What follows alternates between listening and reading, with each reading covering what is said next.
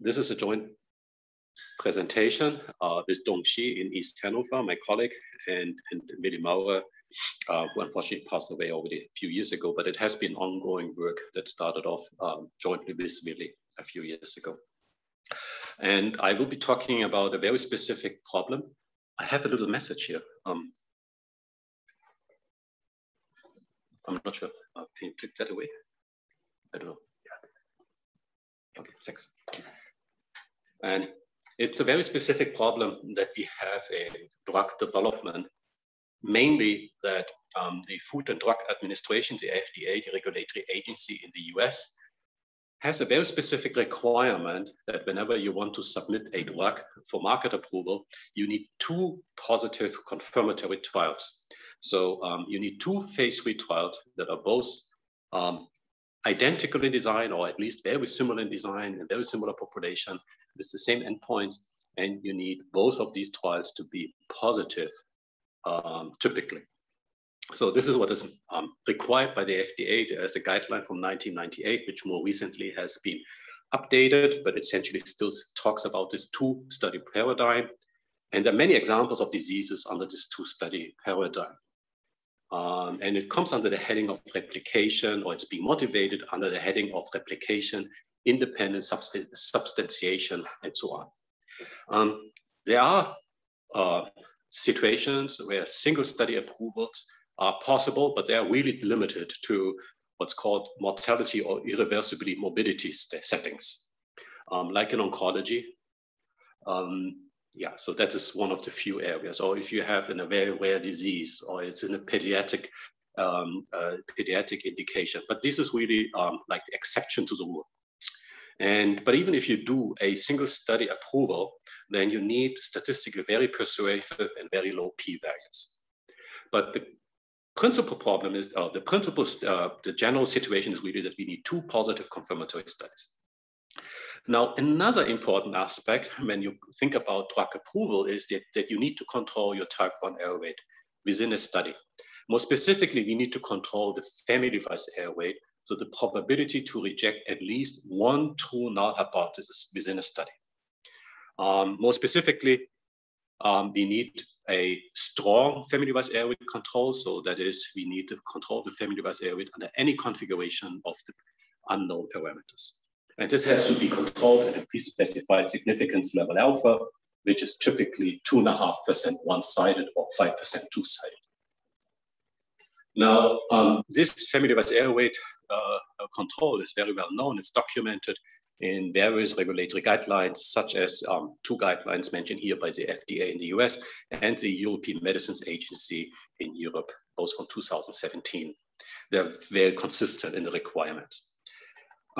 And when it comes to strong family-wise error rate control, what you need is a prospective analysis plan. You need to specify your test strategy in your study protocol.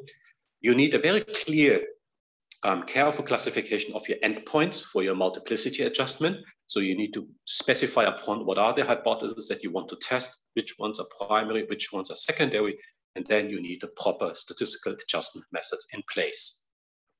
And again, you need to control the family-wise error rate within each study. Now, the principles extend to multiple doses, subgroups, time point analysis, and so that goes beyond just 2 endpoints, although most of my presentation will be about endpoints, but the principles extend beyond in terms of the requirements from the regulatory agencies and what my presentation is about.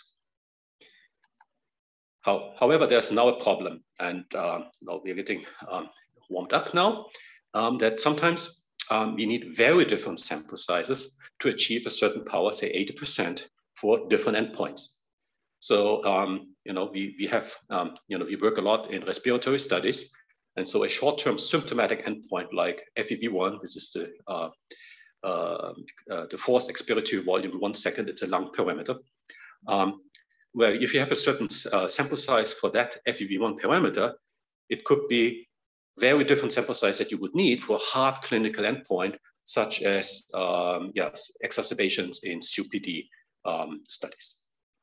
So sometimes, the sample size that you would need for a hard clinical endpoint could be easily twice as large as you would need for your short-term symptomatic endpoint to achieve the same power twice.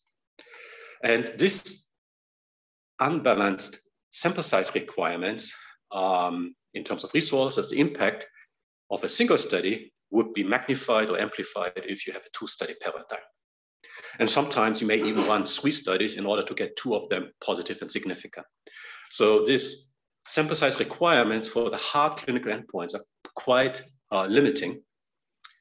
So you could think about as one solution is that you pool the data from the 2 studies for your hard clinical endpoint, which are denoted as E2, which if you were allowed to do that, you would not have to double the sample size. You could essentially use the sample size for each study, and then you pool the data, do a pooled analysis for your hard clinical endpoint. Now, obviously, this is not so straightforward. Otherwise, we would all be doing that, and we would, in the end, not even run 2 trials anymore because we would just run one single trial from the beginning on. So, of course, pooling data from 2 studies increases statistical efficiency. There are different ways how to pool it. You can think about a naive pooling. You can do it, obviously, in a more sophisticated way, doing some systematic meta-analytic approach using studies as stratification factor and so on.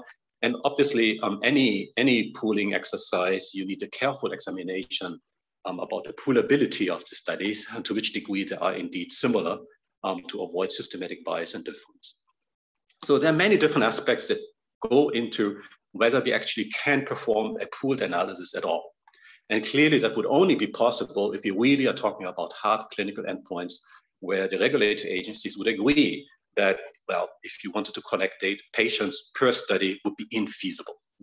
So we would have to have this basic agreement. But the topic of my presentation today is not about all these aspects, but this is a statement from Lisa Lavanche, who used to be the head of biostatistics at FDA, at the Center of Drug Evaluation, CDER. So, and she was in 2019 asking this question: what approaches could be considered for managing multiplicity when data on an endpoint from 2 or more trials are planned to be pooled and each trial had multiple endpoints managed? So we have this very specific multiplicity problem that I want to talk today, because you're going to control the family-wise error rate in each study. However, we are also talking about a pooled analysis, which is not done on a study level. So how do you now fit your pooled analysis under your family-wise error rate control testing scheme? Because the concept of your study level family-wise error rate control does not apply to the pooled analysis. And still you want to somehow control your type 1 error rate or minimize your wrong decisions. So this is the basic question. It's not completely clear how you do that. So how you go beyond your standard family-wise error rate control per study, and what would be a reasonable approach. And so there are some ideas in this presentation along these lines. I don't think we have the ultimate final answer. Certainly we don't, but at least some ideas for considerations. And we implemented in a couple of studies and we got positive feedback from regulatory agencies. And so this is some of the experiences I wanted to share today.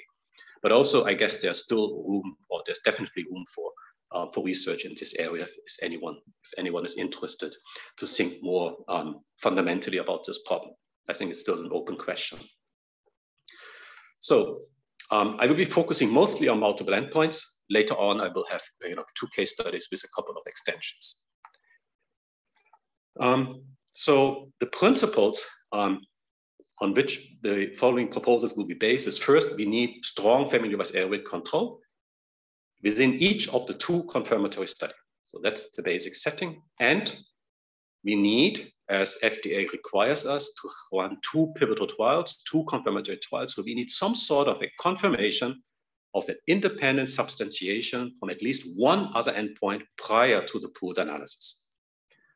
So this should somehow, this independent substantiation should reflect the requirement from the FDA that we need 2 significant results in these 2 studies. And we introduce a concept of submission-wise error rate as opposed to family-wise error rate across both studies at an appropriate level. So the family-wise error rate is within each study, and the submission-wise error rate is across both studies on the program level rather than on the study level. And this is about the probability to make a false claim of success for an endpoint while taking into account that a significant result on the same endpoint has to be obtained in both studies. So this would be a submission-wise error rate. So the setting, a bit more formal now. We're talking mostly about two endpoints. Later on, we will also have multiple endpoints, but we start off with two endpoints where E2 would typically require twice the sample size of E1 to satisfy reasonable power. And then the two-study paradigm means that we have two identically designed and independent phase 3 trials. And we are testing the same hypothesis in both trials. So H1 and H1 prime are the two hypotheses for endpoint E1, our short-term biomarker, in study 1 and 2 respectively. So the prime notation denotes a hypothesis in the second pivotal trial. So we have H1 and H1 prime for the short-term endpoint E1, and then like FEV1. And then we have H2 and H2 prime for our hard clinical endpoint E2. Okay. But as I said, sometimes we would like to do a pooled analysis for E2. And if that is true, then we are going to test H2 tilde, which uses the data from both studies and is to denote the hypothesis for your pooled analysis for your hard clinical endpoint E2. And in the following, we will have different strategies depending on the role of your pooled analysis. The most common problem we have seen is if the pooled analysis is a secondary endpoint or is a secondary analysis. So I will start off with that, but I will also talk a little bit about primary and co-primary endpoints situations, although I haven't seen any real applications yet. Okay, and so I'm going through these three cases, secondary, prime, and co-primary, and provide some ideas how testing could be performed within each study and across the study while controlling the type 1 error rate in a suitable sense. And actually, we have multiple type 1 error rates, a family-wise error rate and a submission-wise error rate.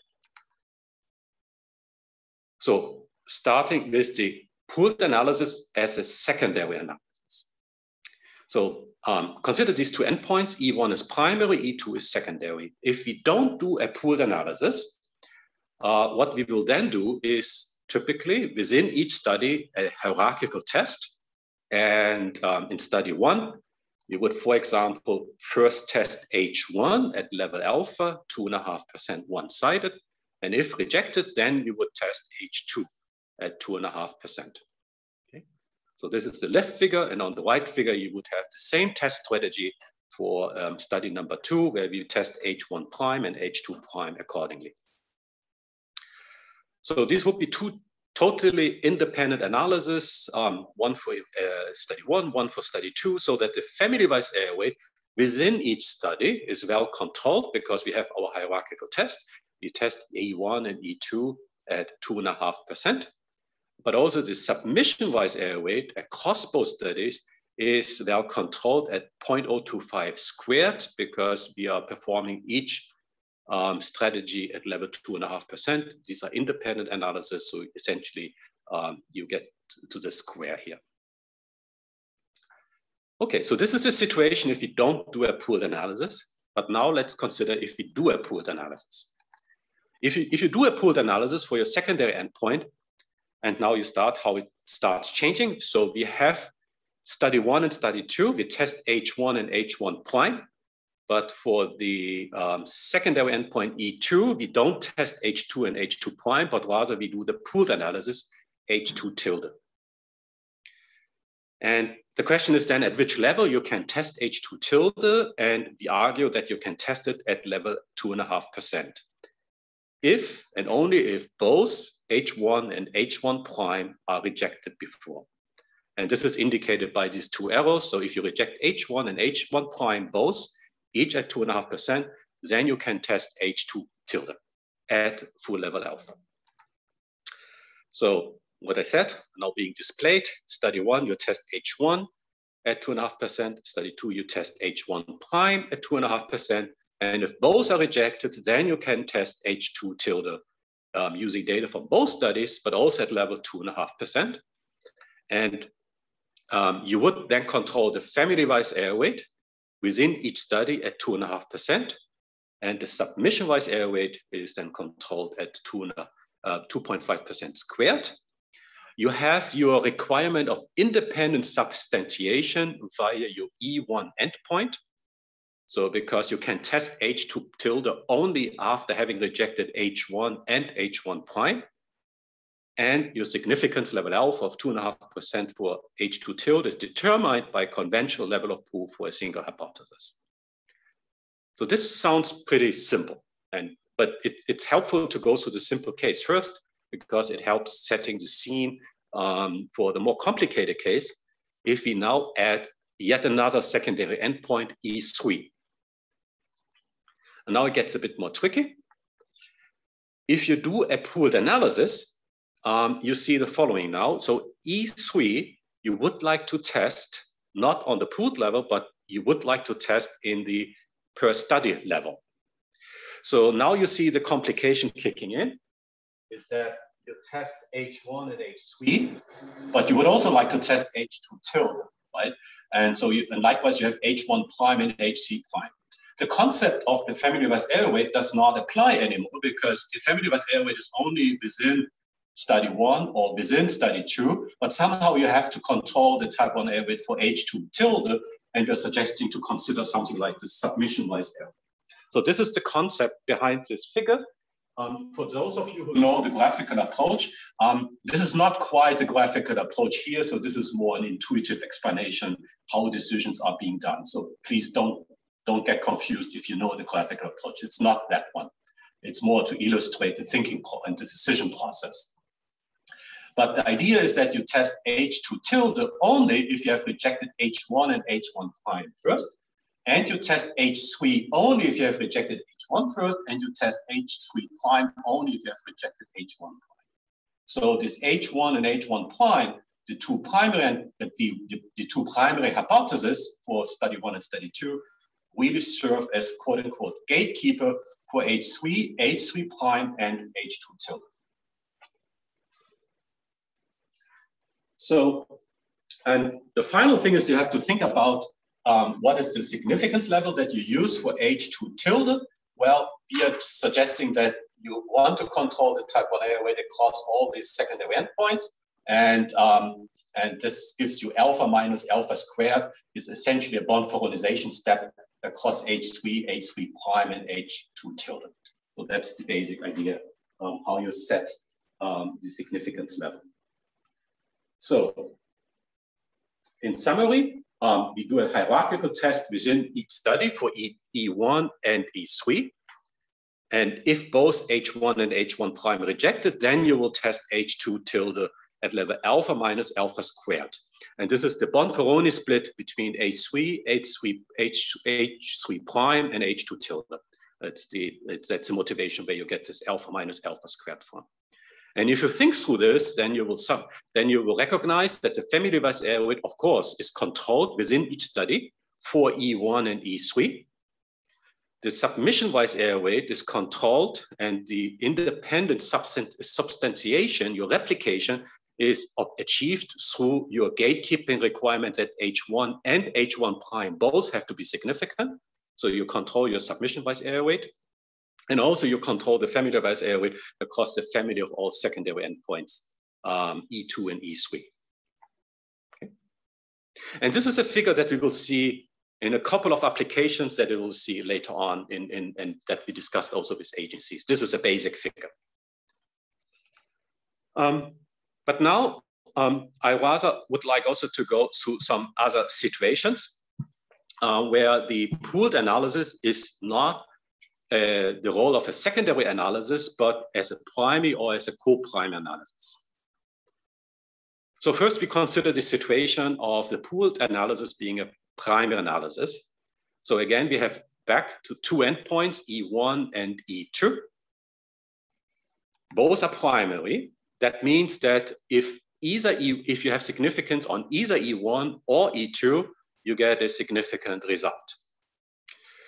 Therefore, you will typically have to adjust for multiplicity for E1 and E2. And a simple one is that you use the Bonferroni test within each study. And that's why you see at the bottom, the display that we test H1 and H2 each at level alpha over 2, and likewise H1 prime and H2 prime. Now, that would guarantee that your family-wise error rate is well controlled. It's just a standard Bonferroni adjustment, but also your submission-wise error rate is also controlled because you're requesting that in order to have a significant submission or you're ready for submission, you need to reject both H1 and H1 prime or H2 and H2 prime, each at the Bonferroni level. So that's the idea. Okay, and that's what we conventionally would do. Now, if you do a pooled analysis for E2, then the situation changes a little bit, that now we have only H1 and H1 prime, each tested at level alpha over 2. And then, again, using a Bonferroni adjustment, alpha squared minus alpha over 2 squared, that gives you the significance level for H2 prime. So you test H1 and H2 prime at alpha over 2, and you test H2 tilde at this Bonferroni split across all the primary hypotheses. That guarantees you that you have a family-wise error rate per study, well controlled, because you only have E1 to test, and a submission-wise error rate would be still controlled at level 0.025 square.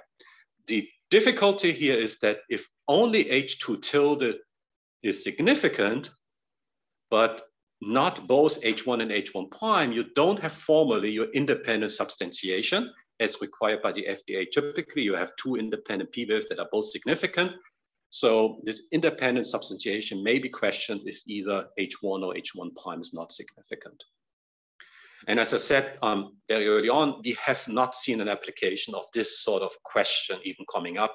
So we don't have experience with this sort of technique, but this is what we might suggest eventually. So this is if the pooled analysis is used as a primary analysis, and the final situation is if the pooled analysis is used as a co-primary analysis. The distinction between primary and co-primary endpoints means primary endpoints you can win on either E1 or E2.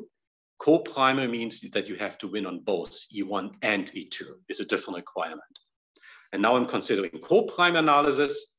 If you have two endpoints without a pooled analysis, then we will test H1 and H2 each at level 2.5%. That is what you would typically do. You need a significant result for both H1 and H2. This is what you would do. Likewise with H2. And you would claim study success only if both hypotheses are rejected. In both hypotheses for one study, and you would go to submission if both hypotheses are rejected in both studies. That would be then on the submission level. So in summary, you would therefore control the family-wise error rate at level alpha 2.5%, and likewise the submission-wise error rate at 2.5% squared. Now, if you do it with a pooled analysis, so you where the pooled analysis is one of the two components of your co-primary analysis, then you would have only H1 and H1 prime, both to be tested at 2.5%, and H2 tilde would then also be tested at 2.5%, but it's only based on H2 tilde, like the pooled data. And that would be determined by the conventional level of proof for a single hypothesis. Now, in summary, the family-wise error rate would be controlled, likewise the submission-wise error rate, and your independent substantiation would come through E1. Now, you could argue that your significance level H2 prime doesn't have to be alpha, but maybe it would have to be more strict and somewhere in the range of alpha squared to alpha in order to balance the level of replication standard and the feasibility of the trial. So here the situation, it's not clear what exactly the type 1 error rate, the significance level for H2 tilde would be. Testing at level alpha might be the most liberal one, but one could argue that you would have to test it at alpha alpha squared if you really want to build in your replication standard also into the analysis of H2 prime.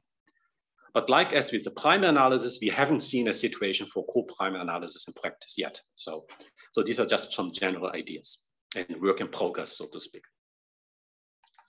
But instead, I would now like go back to the first situation where the pooled analysis was a secondary endpoint, or it was a secondary analysis. And I would like to showcase a real case, a real study, where we actually used it also in discussions with regulatory agencies.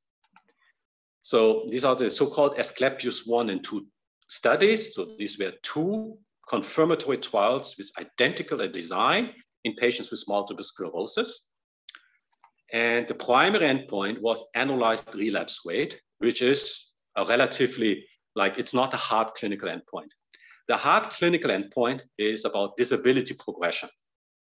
So, and actually we had multiple versions of this hard clinical endpoint. So you see it here, we had disability worsening after 3 months, after 6 months, and disability improvement after 6 months.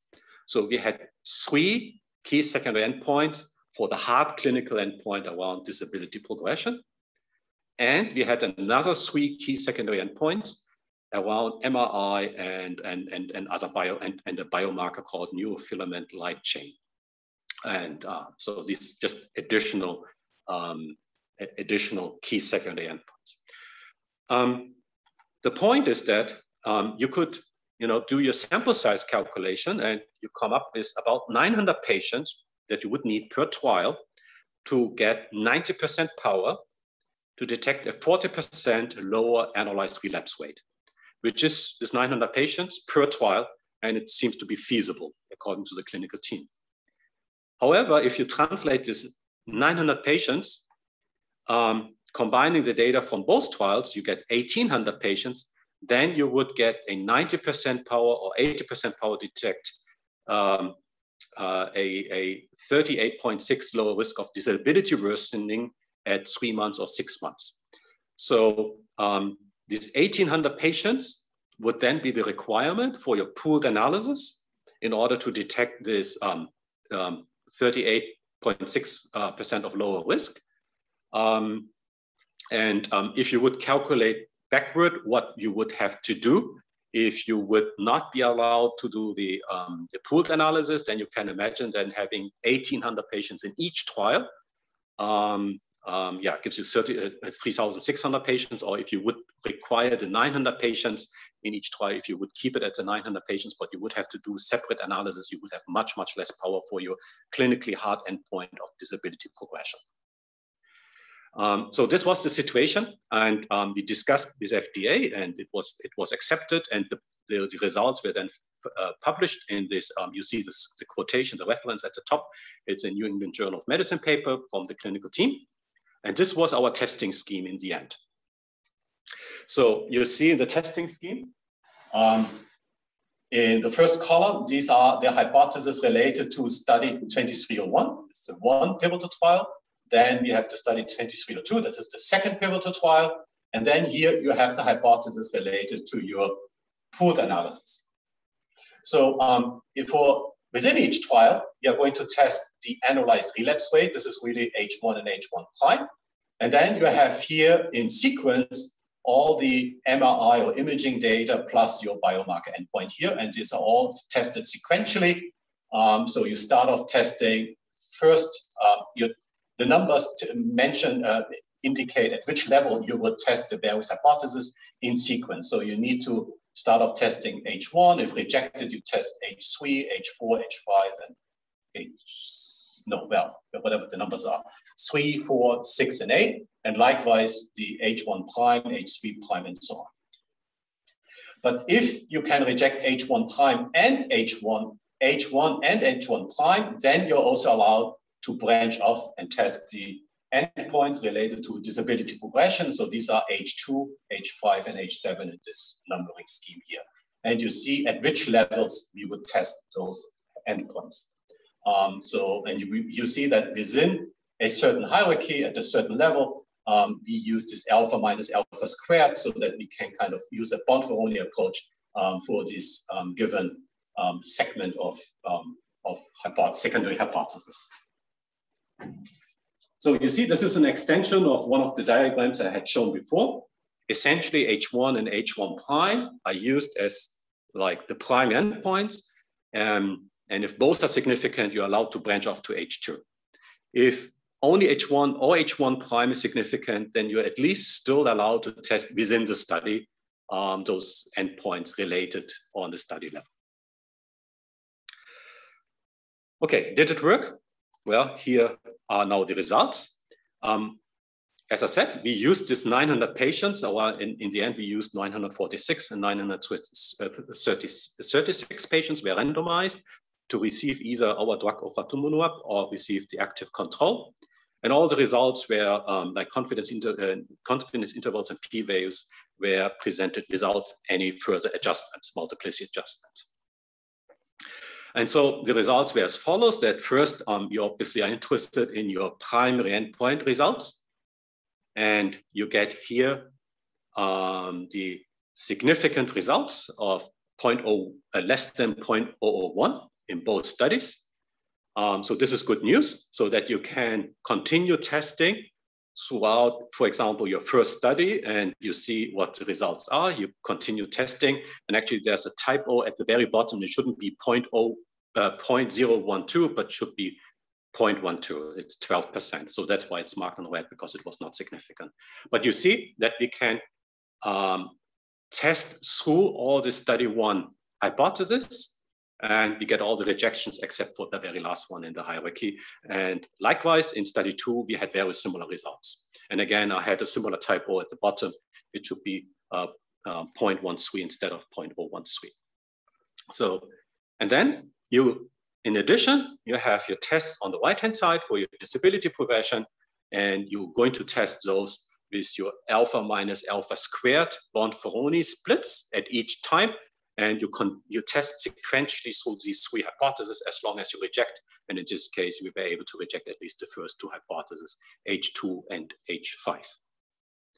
So this will guarantee you, along the lines as I had indicated before, you have family-wise error rate control within each study, and you have your submission-wise error rate control across both studies for your disability progression-related endpoints. And because we had multiple hypotheses related to disability progression, we also used, so to speak, the family-wise error rate concept for all the hypotheses related to the disability progression. And so these results were the basis for our submission for this product based on these two phase 3 trials. Good. So this is the situation if you're talking about multiple endpoints, but sometimes we have a couple of extensions coming up. And one extension is if you have more than one dose, and then the graph becomes more complicated. So what is the situation here? So we have on the left-hand side, study 1, the box. On the right-hand side is study 2. And in the middle, we have our combined analysis. Then we have from top to bottom, our various endpoints. And we have within each box 2 doses. So we have 2 doses, 3 endpoints for each of the 2 confirmatory trials, the left box and the right box. These are the 2 confirmatory trials. So we have, for each trial, we have 6 hypotheses. And in addition, we have 1 hypothesis which we would like to test using a combined analysis for the 2 doses. And here the complication is that obviously you have to adjust also for the doses. So you can't just do, or the team didn't want to do just a simple hierarchical testing as a few slides ago, where within each study we just had a hierarchical test. But here it becomes a bit more complicated. Actually, we use, in this case, we have now a graphical approach. So all the solid lines within a box follows the graphical approach for those who know this approach, so that you do control your type 1 family-wise error within each study, that is within each box. And you see you're splitting the alpha into 4/5 and 1/5 for H1 and H2, and then you test sequentially through your 3 endpoints. And if you can reject all the endpoints for 1 dose, you recycle the significance level and you can test the other dose at possibly a higher significance level. In addition, if you are able to reject, say, H1 and H1 prime, then the dashed lines tells you that you can then test H7 at a specific significance level. And likewise, H2 and H2 prime, you can then test H8 at a specific significance level. And you see that between H7 and H8, you also have some recycling of significance level being built in. The complication here is that I cannot easily tell you at which level H7 or H8 are tested, because this depends on whether you're rejecting all three endpoints for a dose, and therefore you can use a higher significance level, for example, for H2. If you can reject H1, H3, and H5 to have a higher significance level for H2, which could then be propagated to H8. So it's a bit more complicated. And so if you, and the team, what they did, they really walked through all the possible decision outcomes, all possible decision outcomes, and kind of calculated manually what would be the significance level for which hypothesis under different paths. So we didn't find a simple way, a shortcut procedure, like a graphical approach for that. We didn't find that part. Yeah. But I think the concepts are clear. So you can extend the whole idea to multiple doses and multiple endpoints. Another extension is I liked it a bit. This is just a very recent one, where we could, I think that comes from the team. They said, oh, we can kill two birds with one stone, poor birds. The idea is that, so we have diabetic retinopathy is the underlying disease, but certain patients with DR, they will evolve into a new disease called DME, diabetic macular edema. And so that is what is called DR in DME. So in the end, we were interested in developing a drug for DME, but also for DR in DME. So these are treated as two different diseases. Okay? And we would like, now the idea was that we would run two pivotal trials, but only with endpoints within each trial related to DME, and then having a pooled analysis for the DR in DME. So the DR in DME is a slightly different disease, but it has its own endpoints. So the basic idea is that we file a single dossier, but for both related indications, DME and DR in DME, based on two sets of endpoints from the two confirmatory trials. So instead of having two separate submissions, one for DME and one for DR in DME, we do a joint analysis, like an overall testing scheme for both indications as part of one single submission dossier. And we would use the two confirmatory studies on the individual study level for the DME indication in their testing strategy. And on the project level, we would then incorporate the endpoint relevant for DR and DME, which is a very different endpoint and much harder one. And the testing strategy actually looks then very similar to what you've just seen before. For DME, we have a per study sequence of hypothesis tests that serves for one submission.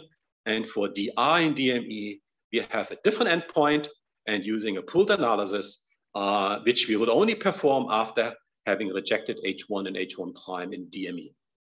So I don't know whether there are any ophthalmologists here or who have worked in this area. This concept of DM in DR and DME took me a while to understand, but yeah, this actually FDA initially requested two separate analyses and having two separate studies and having two separate submission dossiers and everything being separate. But yeah, we talked them through this graph and through this concept, and they finally accepted it for our filing strategy. So currently, it's not yet approved, but the FDA accepted this as a testing strategy, and it's in the public domain, so I can talk openly about it. Good. So coming to the end of my presentation, I proposed several test strategies based on a few key principles and depending on the role of pooled analysis. Something it's more on the logistical side. The pooled analysis would have to be done in a very timely manner if both studies are finished simultaneously. there was one interesting aspect is that the pooled analysis should not be pre-specified as your study testing strategy, especially of your clinical trial protocol, because if the other trial has not yet finished and you have your pooled analysis as part of your study level analysis, like somehow in your testing scheme, then you cannot formally continue testing with your first study that already finished because you have to wait for the results of the other study. This was actually came up in one of our studies internally, and it created kind of a problem, so to speak. So we would suggest that while you can draw the graphs that we have shown, you are very clear what is the analysis on a study level, and that is what you put in the protocol. And then you have a separate document describing what is your pooled analysis strategy just for this, for the hard endpoints. So that's an important aspect to consider. And then the pooled analysis relies on independent substantiation. The efficiency of the pooled analysis might be outweighed by risk of inconsistency. So for example, the two studies are of these different designs or slightly different designs or have slightly different populations because you're recruiting from different regions of the world. But then, there's a nice paper from my colleagues 20 years ago discussing a consistency requirement for testing the pooled analysis. So, nowhere in my presentation, I was kind of limiting to which type of analysis we're doing. I was just talking about the multiplicity aspects. But, if you're interested in consistency requirement, I guess I would suggest going back to that paper. A few references, and I would like to thank the various teams that brought the interesting case studies to us. You see here's these 3 case studies that I presented, the ophthalmology one, the multiple sclerosis, and then the one where this is still ongoing and I couldn't disclose the indication. Thank you for your attention.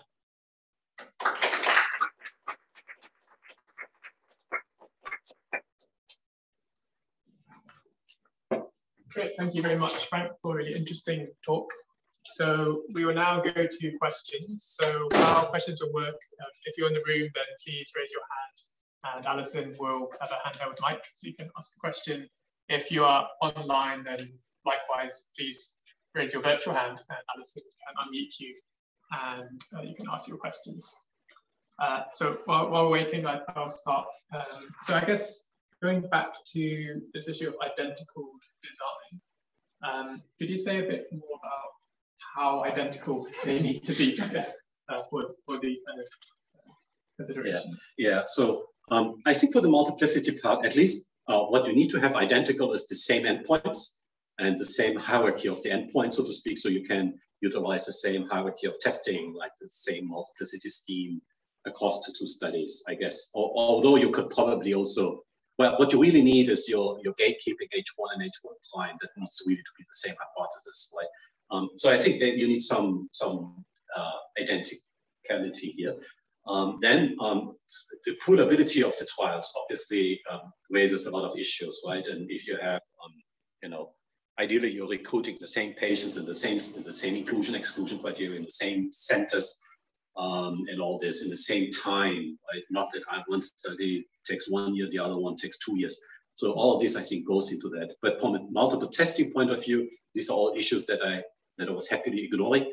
All what I need is really that you use the same endpoints so you can apply those testing strategies. But for the actual application, you need to be careful about the poolability of the studies. Great, thanks. Ash. Yeah, thanks. Great talk. Just wondering about the pooled analysis. Is there any power consideration? Is there any potential loss of power? It seems like a pretty stringent threshold to. So, yeah. So have you done any simulation studies to see if that loss of power? So in this study, and that's documented in this New England Journal of Medicine paper, indeed, he said randomizing 900 patients gives you 90% power in each trial for the annualized relapse rate. But indeed, if you then combine the data, and that continues in that paper, 1,800 patients, obviously is twice the size. Well, then you would have 90 and 80% power for this disability worsening after 3 or 6 months, based on this threshold that we had used here, which is alpha minus alpha squared. So in this case, it's not so stringent because you use a Bonferroni split You have for example, in the first line, you have H3 prime, each tested at alpha. Because they're independent, that gives you alpha squared. And so if you use a bond-bonus split, you have to subtract the alpha squared from alpha, which gives you almost a level alpha test. Yeah, and that's why that is possible.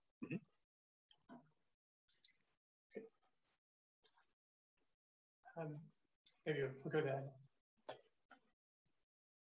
Thank you for the talk. It was really, really interesting. I was actually going to ask a question about this slide. In the secondary hypotheses, is there a reason for the directionality in the fact that the very last ones were the ones that failed? Is that not a coincidence? I could make a joke now. Actually, I wanted to say that during the presentation, but I didn't make it, but maybe I make it now. It's a wonderful clinical team, which really could foresee, had a crystal ball. So it was pre-specified. I don't know how they came up with that sequence, but it really worked out very well. Yeah, thanks to the clinical team understanding it. But yeah, more seriously, you have to pre-specify the sequence. Yes. Sophia. Yeah, I have 2 questions. Sorry, thank you, Frank. That was a really nice talk. I have 2 questions. One more practical, which is, what's the relationship between the primary endpoints and the secondary endpoints in the sense of correlation that might be seeing, and how does this affect this?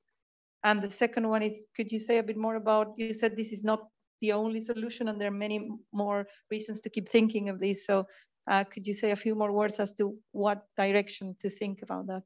Okay. Yeah, so the first question, yeah, they will be correlated, but and maybe for the power calculation, it's important to include the correlation if you want to understand, yeah. But for your type 1 error rate, it might not be so important because we do this hierarchical level alpha tests. And therefore you have full significance level for your primary, and then within your study, you test your next level, next hypothesis again at level alpha if you rejected the one previous, and so on.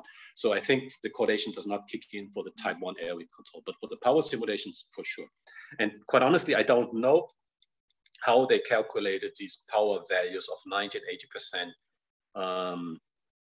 I think this was, yeah, I don't know whether they had this sequential testing in there built in the correlation. I don't know that part. The other question is, yeah, so I feel this is not yet fully very fundamentally laid out, because I was a bit vague what I mean exactly by submission-wise error rate. What, you know, I think one would have to be a bit clearer. Yeah, I think it's not yet, we don't have any, how should I say, we didn't fully flesh out the notation and the proof, so to speak. It's more like testing strategies that seem to be reasonable. I think one would have to be more, more fundamental to say what are exactly the type 1 error rates that one is controlling, so to speak. Yeah, and what do you mean by this independent substitution? Is that only for your H1 and H1 prime at the beginning? Is that, you know, I think there's more than one could talk about. And then, but I have to say, I haven't seen many other proposals in the literature. I just feel that this is not yet it's not yet a well-justified framework yet. It's intuitive, but it's not yet laid out in terms of the mathematics. I think that's what I was trying to say.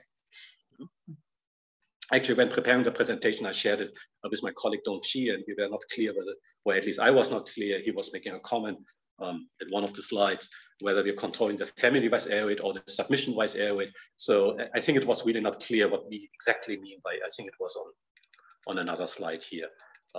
Yeah. Anyway, so this is, yeah, I think it was the slide. We had some discussion. So because we simply didn't lay it completely out. Yeah. The 2 papers that we are quoting is more like this Bretz, and Xi. It's just one section out of several other sections. So we never had a dedicated paper. So, so what I'm saying is, anyone interested in joining? So. Thank you.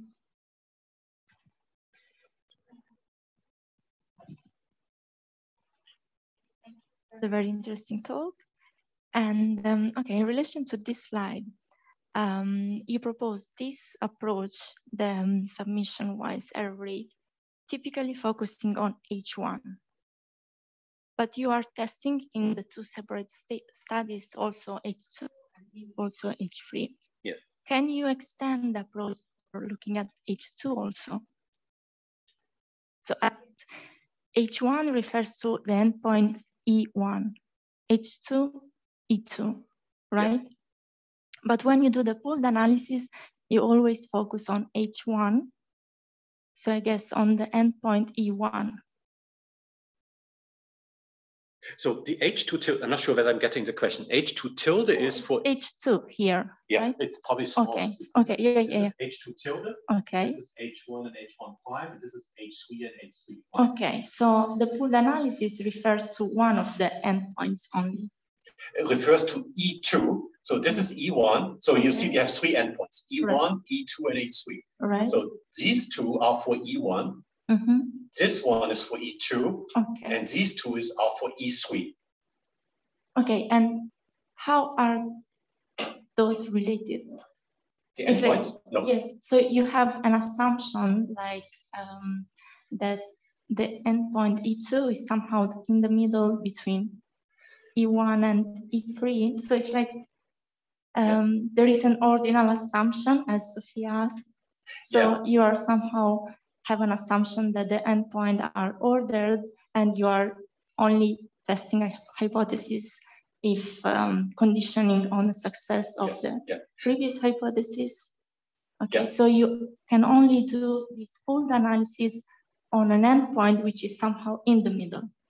Yeah, and this is probably the part that as part of my answer to the last question, we did not formally write it out, so to speak, is all very intuitive. So, but I think the intuition that we have is to say H1 and H1 prime, this is for E1, this is the primary endpoint. Okay. If you don't get independent substantiation or replication, so if you don't have H1 and H1 prime both significant, then you're not allowed to test H2 tilde. Mm-hmm. So H2 tilde is becomes only relevant after you have also your primary endpoint rejected, but also in both studies. So this is the meaning of these two solid lines without the number, without the weight. So H2 tilde is a key secondary endpoint for following to H1 and H2 prime on a project level. But on the study level, H2 tilde is not important.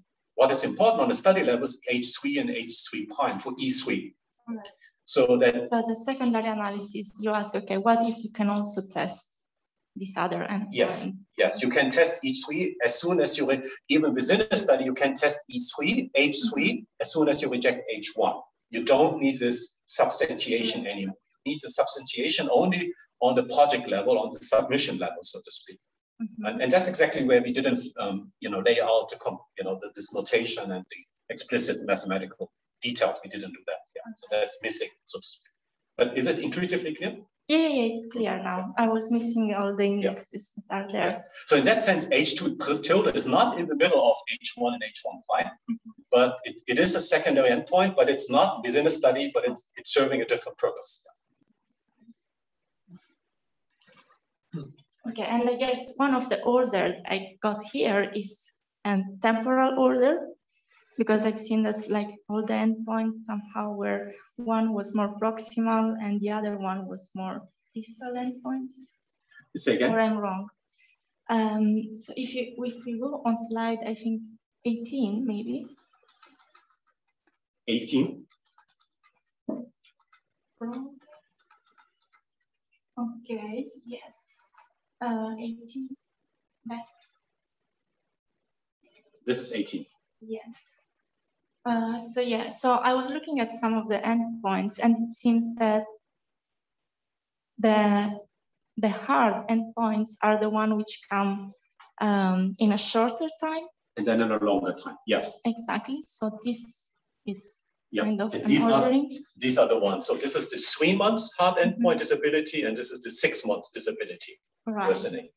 And if we go back on slide 18, yes, I was looking again here at the power, but it's unclear to me whether we are referring to the same endpoints or to different endpoints. So we are saying randomizing 900 patients per trial will provide more than 90% power. And ARR. Is ARR the same as risk of disability? No. ARR is here, annualized relapse rate, that's the primary endpoint. Okay. So this is what I had here, you see, analyzed. So how can I compare like the power given by the 900 patients and the power given by 1,800. Yeah. Because they are different endpoints. Yes, right? they are. Okay, Yes. so I cannot say which one will provide more power. So if you do the power calculation, like for just one trial, just for H1, for ARR, you have your standard assumptions, was it a 40% reduction in ARR or something like that? Then you would need 900 patients to achieve the 90% power. Okay. So this is what the first bullet point said. Okay. If you do the same 900 patients, but you would look into H2, just 900, but you wanted to test H2, you wouldn't have sufficient power. That's why you need to pool the data and you get 1,800 patients, and then you are able to get a meaningful clinical difference to reject. So yeah, I guess I was missing the part that the endpoint is referred to as secondary analysis. Yes. Yes. It's not the same. So I was making this comparison. Okay, thank you. Great. I think I'll ask one last question before we finish. So within the graphical approach, we can calculate adjusted p-values. Yes. So I was wondering, had you thought about calculating submission-wise adjusted p-values? Yeah, this is another great gap. Yes. No, I want to go here. So we don't have a graphical approach. What you see here is not the typical graphical approach. So that would be something. And what I was saying on the previous slide or on the next slide, all confidence intervals and p-values were presented without adjustment because we didn't know how to do things. Yeah. Okay. So there are many open gaps. Yeah. Great. Okay. Thanks very much, Frank. Thanks speak again for a great talk. And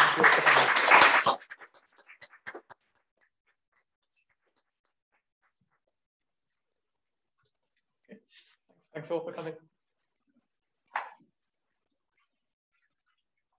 Very nice. Many questions. Good. Yeah, lots of questions, discussion. It's a good feeling getting questions from the audience. Yeah. Thank you. Excellent. Yeah, it's just so nice to get questions from a real audience. So it's such a feeling. I have one more question. I really like the example that you said on ophthalmology of the disease within the disease, and I can see the value. Yeah, would probably save a lot of patients, and you can answer the question.